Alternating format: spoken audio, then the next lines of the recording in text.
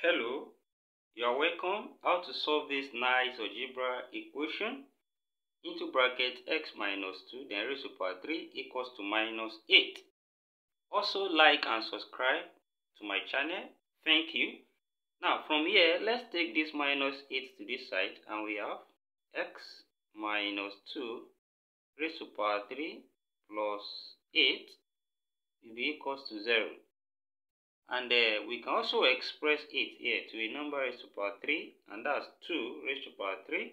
So this becomes x minus 2 raised to power 3, then plus 2 raised to power 3 equals to 0. And here we have sum of 2 cubes. When we use that identity, that is a cube plus b cube, this will give us a plus b into bracket, then into bracket a square minus ab plus b square. When we apply this here, a here is standing as x minus 2 and b is standing as 2. So this becomes x minus 2 plus 2. That's in form of a plus b. Then into bracket a square, that's x minus 2 squared, then minus ab, that's 2 into bracket x minus 2, then plus b squared, that's 2 squared, which is equals to 0. And by the time we solve from here, we can simplify. We have minus 2 plus 2, that's 0. So this becomes x. Then expansion of this bracket, we have x squared minus 2 times x times minus 2, that's minus 4x. Then plus 2 squared, that's 4. Then minus 2, open this bracket here, we have minus 2x. Then plus 4, because minus times minus is plus. Then plus 2 squared, that's 4, equals to 0. Then when we simplify further, this gives us x into bracket x squared. Then we have minus 4x minus 2x, that's minus 6x. Then we have 4 plus 4 plus 4, that gives us plus 12. Then equals to 0. Don't forget, give a thumbs up and also subscribe. Thank you.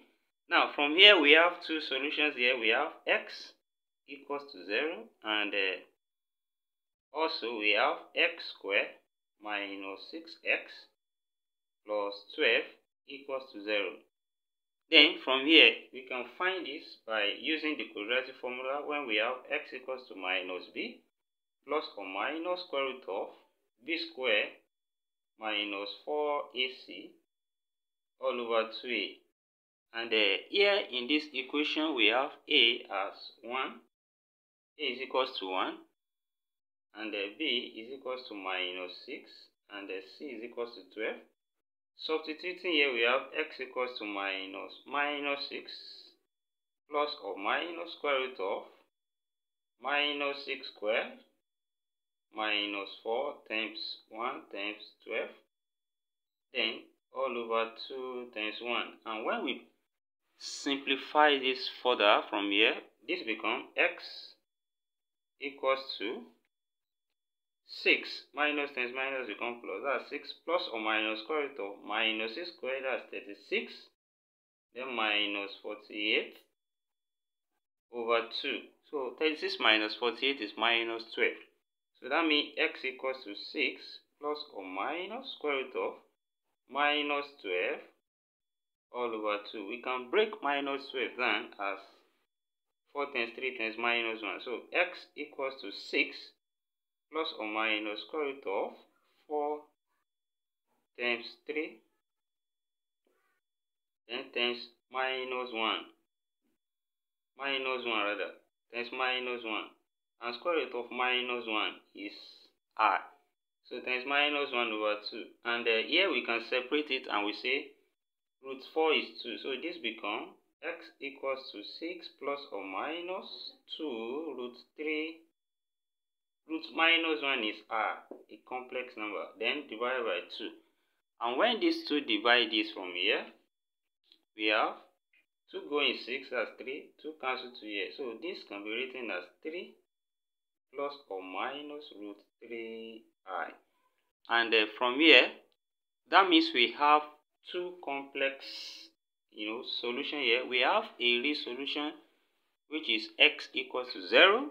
So let's call this x1 equals to 0 and x2 equals to 3 plus root 3i, and x3 equals to 3 minus root 3i.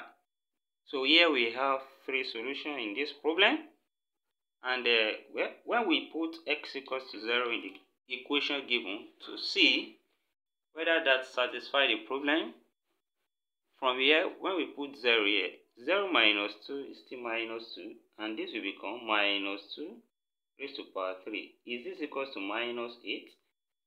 And then when we look at that, minus 2 raised to power 3, that will still give us, minus 8.